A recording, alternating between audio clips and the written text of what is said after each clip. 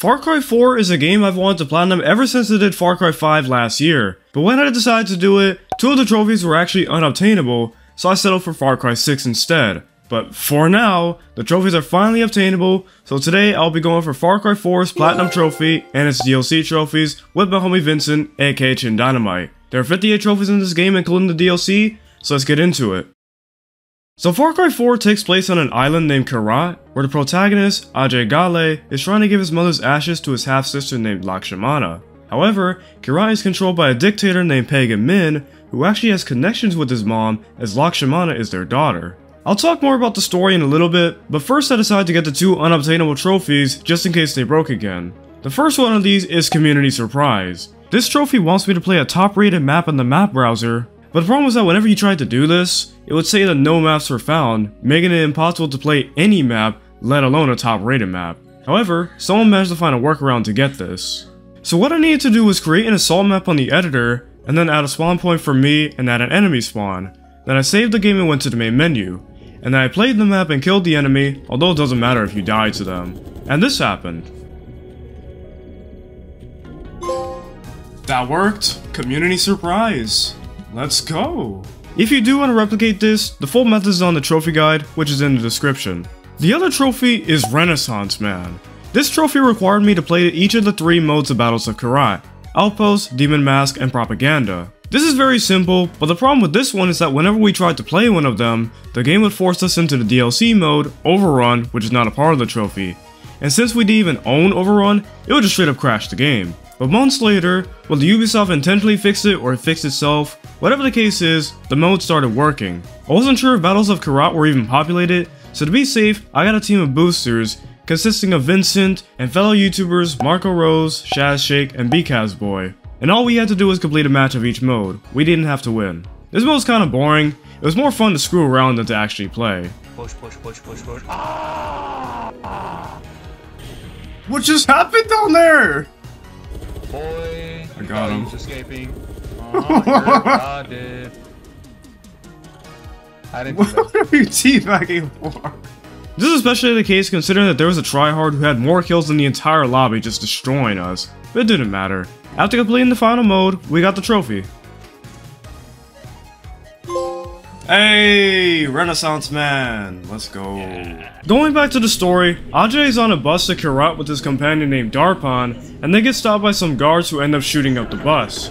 However, Pagan stops them and captures Ajay and Darpan. My goal now was to escape Pagan and try to save Darpan. After crashing a car, slaughtering some enemies, and getting caught in an avalanche, I completed the prologue. Prologue complete. You don't get a trophy for the tutorial or the prologue? No, you don't. From this point on, I'm not going to talk about the story too much unless I'm getting a trophy. A condom? What the frick? As I was getting used to the game, I encountered a bell tower. I need to get to the top of these, and when I do, I reveal part of the map. There are 17 of them in total, but I only need to liberate 8 of them for a trophy, but it was still worth liberating all 17 of them anyway. What? Vincent. I just got something called vintage porn. Yo. Another set of things I will need to liberate are outposts. These are just areas full of enemies and alarms that I need to take over, similar to other Far Cry games. I will get a trophy for liberating 12 outposts and 1 for liberating all of them, but on this one I got a trophy for liberating an outpost without triggering the alarms. Dang it.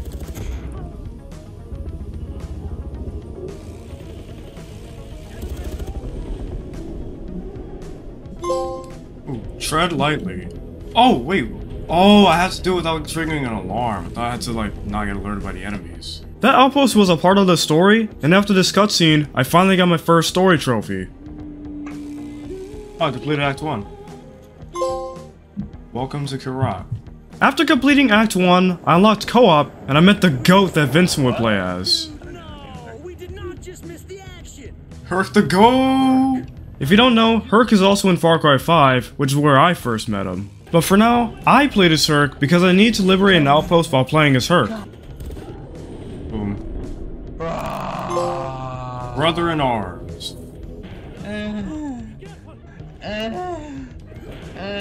Oh snap, I can flip the car. What? Oh, No victim. time to explain. Meet me at my studio post haste. How dare you? What is wrong with his body? What is that? Fight me, suckers.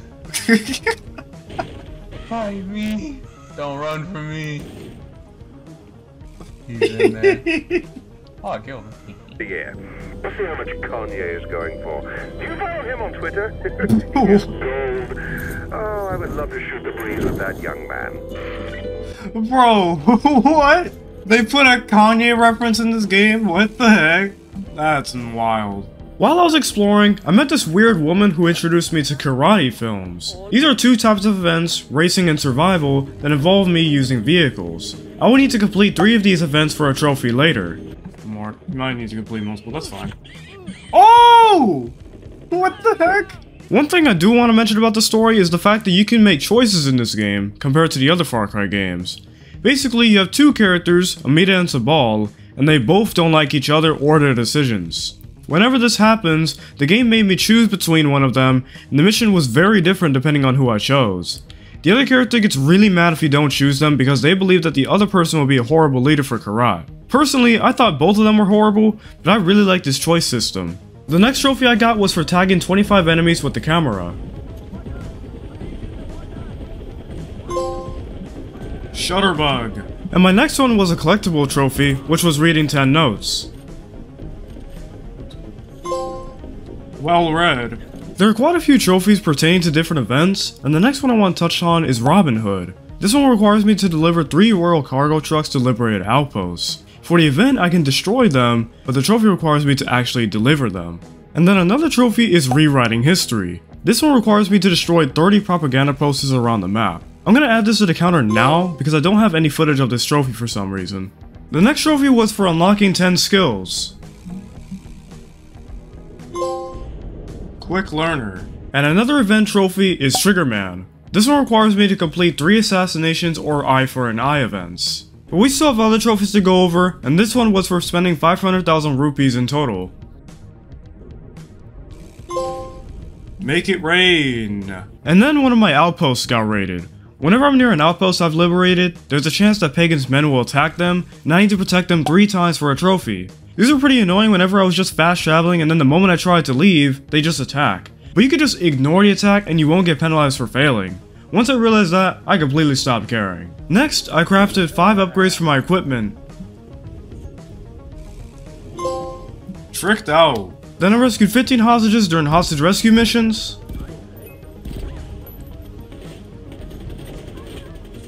Stop! Stop!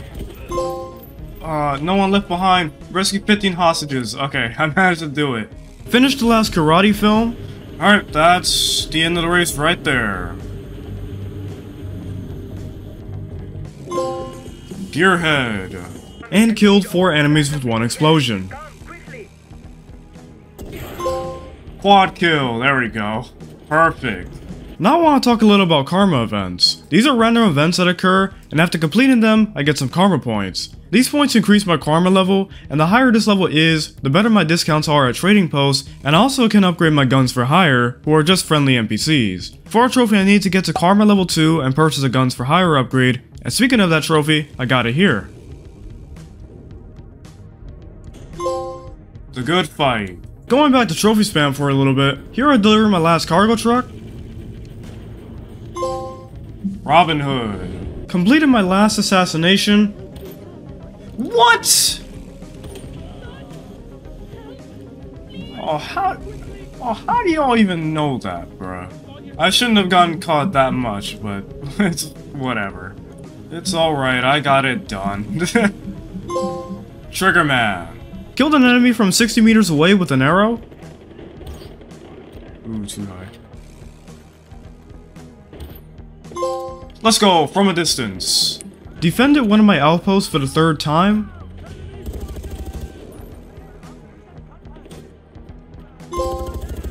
Defender. And liberated my 8th bell tower.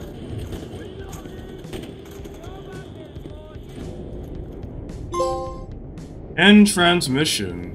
Now I finally want to mention something about the story. So eventually I come across the Gale homestead, like Ajay's family home, and I find these two stoners named Yogi and Reggie. They're obviously not supposed to be here, but they end up drugging Ajay, and he wakes up to something odd.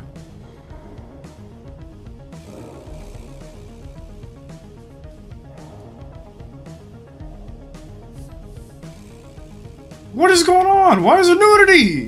Why is she nude? Why is her...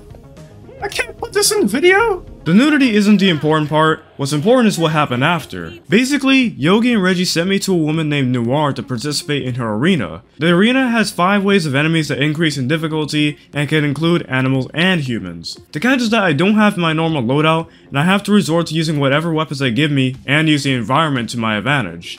I will need to reach rank 5 in the arena later on. We still have a long way to go before we get there, but for now I sniped 2 enemies with 1 bullet. There we go, 2 birds. I should not have been trying to go for that trophy right now, but screw it. And now I was finally gonna get a story trophy. The trophy was gonna be for deciding the fate of this man named Paul Harmon, or Dupleur. He actually has connections with Noir, the woman from the arena, because he killed her family, which is why she's in the position she's in, though she didn't know her family was dead. The mission leading up to this was a very annoying stealth section, which is probably only annoying because of skill issues, but here's some clips of me getting mad. Hey! Of course you were just there, bro. Of course you was just there. Of course I did that. Of course I did that. I did something stupid like that. Of course I would miss my shot. Stop spanking her! What the frick? You weird, homie! You weird, bro! Man, you deserve to get teabagged for that. Nope. No! Oh, they shot. If he didn't shoot, I would have been fine. Now I'm back at spawn. I literally killed all these guys, bro. Honestly, I had some way worse moments, but I didn't clip any of those. Just know that I was not happy with this mission. But after that section, I knocked out Dupleur, carried him out of the base with the guards being pretty unhappy with me, and I delivered him to the Golden Path. One down. It was at this point when I started to focus more on the story and less on the open world and trophies, so I only got 2 before the next story trophy. The first one was for running over 25 enemies. Roadkill. And the second one was flying for 5,000 meters with the wingsuit, and I did something stupid when I got the trophy. I died. I died as I made it, but 5,000 meters total, like a bird. That's not what I meant to do. I did not mean to die. That is not what I meant to do at all, but makes for good content. And now we're at the next story trophy, which was for deciding the fate of Noir, surprisingly. See, she's a target because, well, she's kind of been letting people die. So the Golden Path thought she needed to go as well, even though Pagan was forcing her to run the arena. So I did a pretty short mission where I snuck into the arena, killed a bunch of enemies to end up confronting her, and this is what happened. People of Kirat, I've given you winners to cheer for. I don't want to kill her. Losers to mock, but none so bloody. Pity, where's my family? I'm sorry, Noor. No. I'm so sorry. Sorry. Pagan had them killed years ago. I don't need your pity. I want my family back. I gave them this taste for blood. Your blood. Mine. Isn't that what you want? More blood! Here! Hey!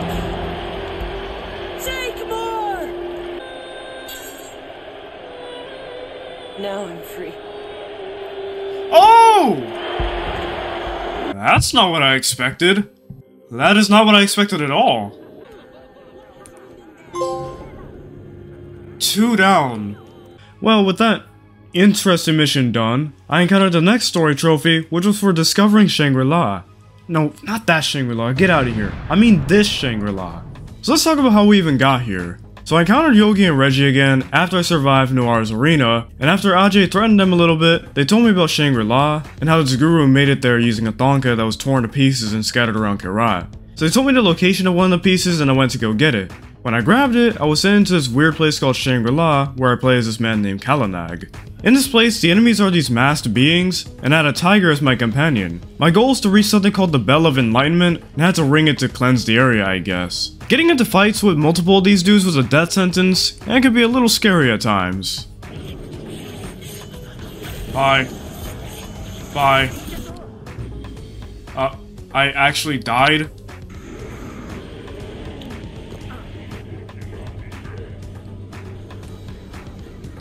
Uh-oh.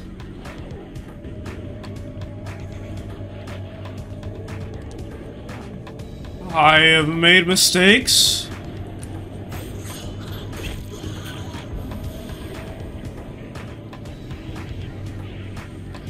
I have made mistakes. Mistakes were made. But eventually I rang the bell and somehow managed to wake up at the homestead where I kicked out Yogi and Reggie and got my trophy. That was interesting. Overdose. Then the next trophy I got was for crafting my 15th syringe. Oh, Dr. Feelgood, craft 15 syringes. That was a little bit of a delayed trophy. I didn't even expect to get that. It wasn't delayed, it's just that I auto-crafted a health syringe after manually crafting other syringes, and I didn't notice it. And then I got the second to last story trophy, which was for deciding the fate of Yuma. Yuma was the most dangerous of the three subordinates as she was very manipulative and drugged Ajay a few times. Her drugs actually foreshadowed the end of the story without me realizing it. She also had the most unique mission, since hers ended with this boss fight against Kalanag. Kalanag actually turned out to be her, and after snapping back to reality, I got the trophy. Hat trick. With her down, the only one that was left was Pagan Min himself, so after trashing his fortress, I went straight to him. And when I confronted him, he gave me a choice, and to be honest, I think I chose the wrong one. Say, you have two choices. One, you could shoot me, boring, or you could sit down, enjoy some food, and you and I will go scatter your mother's ashes together. Do you still die regardless?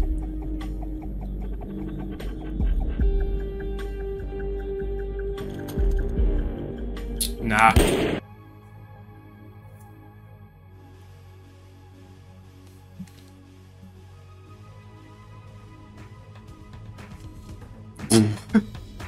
That's it. It just ended just like that. Wow, I could have added a lot more had I just freaking left him alive. Oh, that was an interesting story. The king is dead. I'm not gonna lie, I'm watching Sparing Pagan. I'm not satisfied with what I did. I wish I would have spared him. I wish I would have spared him. I regret that.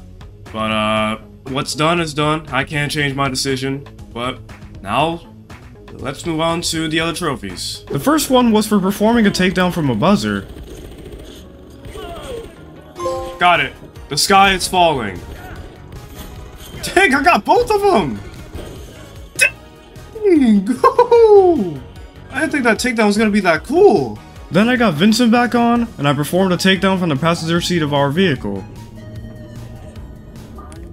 Got him. Changing lanes. First try. And then I destroyed my third Pagan's Wrath convoy. These are groups of 3 enemy vehicles that roam around, and I gotta kill them all. But something weird happened when we destroyed the third one. What the frick happened? I got a trophy! Eliminate 3 Pagan's Wrath convoys? What? I mean, we did it.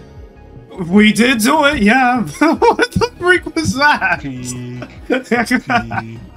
Then we finished the 6th hunting quest.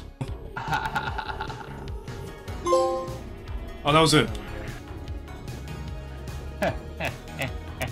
Remember that one time, Marquise? Who needs roads anyway? No! The Royal Army. We fought hard. Yeah, I won that bad. Now we must fight to keep it. And then we completed 3 bomb defusing quests. These quests had us doing exactly what it says, defusing bombs. We're supposed to do these undetected, but I did this with Vincent. So, defuse all bombs while being detected. Oh, my fault, man. No! Ow. Oh my god! Can we wizard Oh it? my god!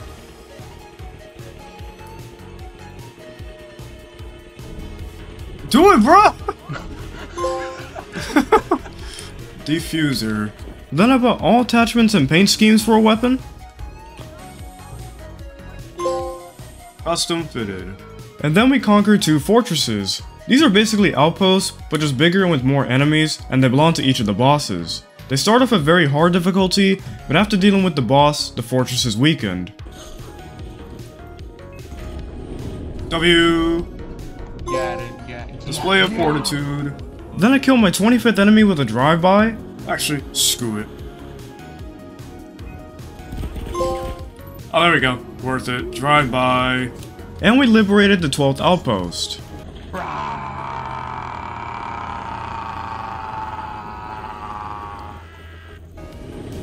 Coded. Deliver us from evil. I'm glad for you. Now, get up there Saw. and be fierce. What the Death from above. Literally. What is that? Help me. And then we completed 3 Kira Fashion Week quests. This one requires me to find special animals, kill them with a certain weapon, and skin them for a guy named Mr. Chiffon. During one of these, we found this rhino, and I'm just gonna let the clip speak for itself. God, I see it. Oh! He gangsta. He gangsta. He gangsta. Shoot him. Shoot him. Freaking shoot him. I'm shooting him, bro. He means business. Oh, he means business. Shoot him. Shoot him. Oh, he's gonna kill me. Shoot him. Shoot him. Oh my gosh, shoot him. He's gonna do some things to me. I got him. Let's go. Yeah, screw you, fool. Come on. No, I don't. Oh, yes, I do. Dang, that thing is fat! What is that? The rarest game. And the last thing Vincent and I did was liberate the final outpost. It's gone. All clear. Firework. Then I bought 3 items for the Gale homestead. And the exterior upgrade. Fixer upper. And then I cleaned up my last collectible trophies, which were the money wheels, the lost letters, and Yalung's masks. The next set of trophies I cleaned up were related to enemies. The first one was for burning 50 enemies. The second one was for killing 25 enemies with an elephant. Tusker. The third one was for killing 25 enemies with mortars.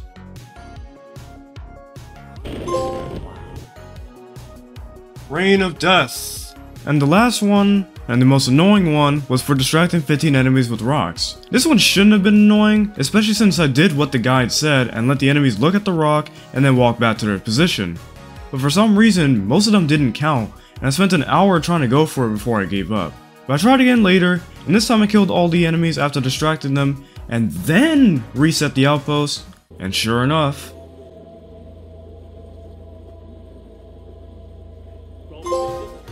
Ah, finally! Misdirection! So this was the strat. Literally just do this one, kill all the dudes, and then leave the thing, and then start from the beginning that way. Finally, this trophy sucks, bro. How is distracting 15 enemies the most annoying trophy in the game? That makes no sense, bro. The second to last trophy of the base game was reaching rank 5 in the arena. Honestly, there's not much to talk about with this one, as the arena is pretty repetitive, and I was just repeating the weapon challenges over and over to get arena points. And weapon challenges are apparently the best way to get points, by the way. I will say that the weapon I had the best time with was the PKM LMG, because ammo is pretty scarce here, and the PKM has a lot in its mag and the reserve, so if you're looking for a good weapon in the arena, use this. The People's Champ. I had one trophy left in the base game, but I decided to put it on hold and go for the Valley of the Yetis DLC. This DLC starts off with a helicopter that Ajay was in crash landing in the Himalayas. They were in the Himalayas to find some relic that Yuma was looking for, and they were trying to get it before her. Audrey tries to find the pilot of the heli, but ends up having to fight this weird cult, and they're the main enemy of this DLC. I found myself going to this relay station full of enemies, and after dealing with them, I took over the station and got my first trophy. Not like I'm a sitting duck or anything. Home sweet home. Something that I had to deal with in this DLC is night raids. First of all, the structure of this DLC is that you do a mission in the day, and then you have to fend off enemies at night, and this lasts for 5 nights. Every night gets more difficult, but it was never unmanageable. After surviving the first night, I got a trophy. Night Survivor. The story didn't really interest me that much, so we're not really going to talk about it. But there are other trophies to get, and there are 2 that I need to look out for. The first one being Master Builder. This trophy requires me to complete every relay station upgrade quests, which are marked by exclamation marks on the map. Most of these have me driving cargo trucks to the station, but there's also mountain climbing to get weapons, defending yaks from predators, and getting supplies. After completing the first one, I got a trophy.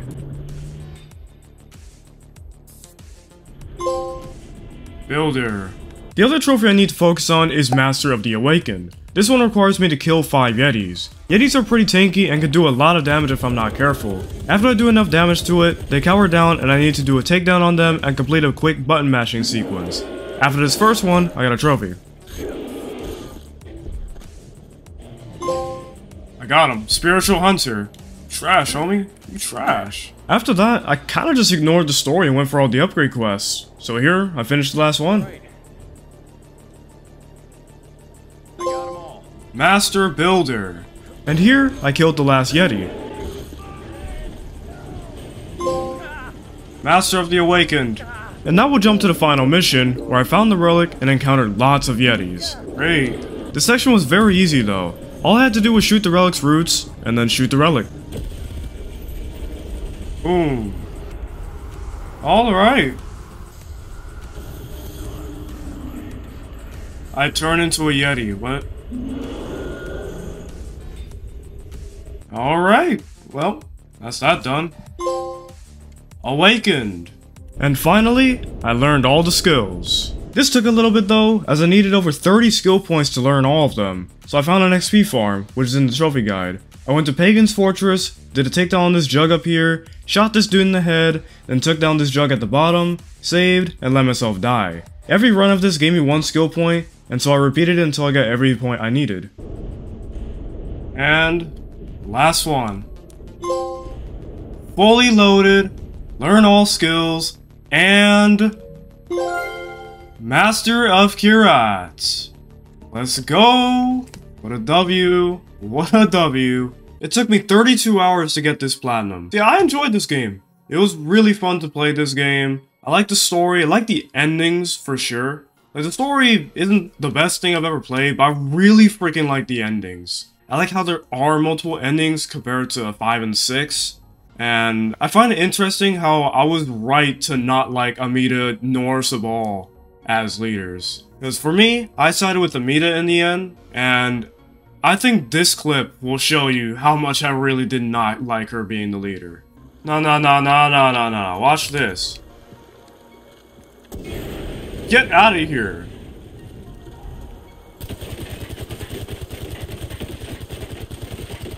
That makes me feel a little better about getting the worst possible ending for this game. But overall, it was fun. Didn't like the misdirection trophy. Terrible trophy, but overall, this was a smooth experience. The DLC is kind of just average to me. The story, I won't say it's boring, but it's not like the best thing ever either. Like, it's just average. It's not bad, not good. It's just whatever to me. I'm just glad to have finally done this, because it was a lot of fun. I did enjoy the story. It's better than 6's, I'll say that for sure, but I don't know if it's better than 5's. I can't really say, because I really enjoyed 5. But I think this is better than 6 for sure. Yeah, I hope y'all enjoyed the video. If you did, please consider liking and subscribing. When this platinum was broken, I decided to do Far Cry 6, so if you want to see me platinum that, it is on the end screen, and I will see y'all in the next one. Peace out, y'all.